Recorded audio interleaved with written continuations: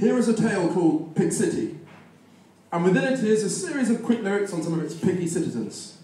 Some of them innocent, some of them sinister, and they all took place in the same short period. Here it is. This little piggy went to trade in the markets. Now he knew those loans were dodgy, but he bought them regardless. Then he sold them on to a fresh sucker every month. That's how it started, the little piggy credit crunch. Piggy Susan Boyle was discovered at an open mic, singing blues. She ruled the pop world overnight. She was mostly nice, but the media was spiteful. They said, "We despise you. You're overhyped with swine flu."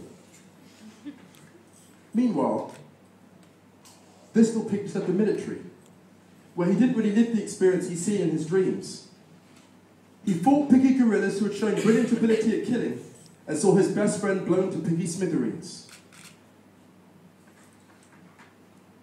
This little piggy has his bacon and he eats it. He always sows wild oats in every sow he meets and has a sow at home who is powerless to leave him. Sitting with their daughter, this is what she teaches.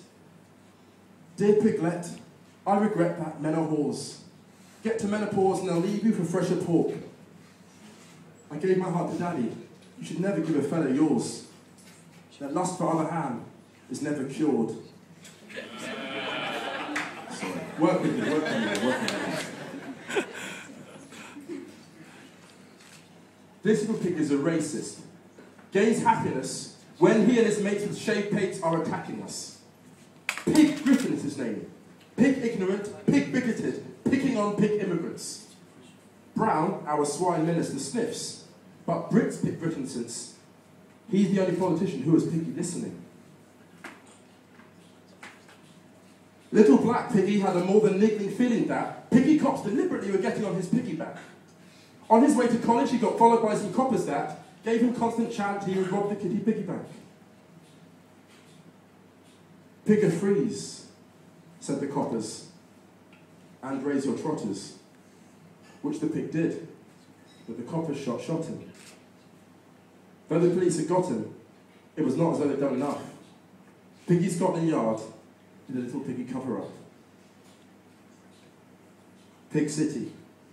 Sometimes it feels like a massive piggy soap opera with ham actors. Pig liberals giving ridicule to religions. Pig criminals.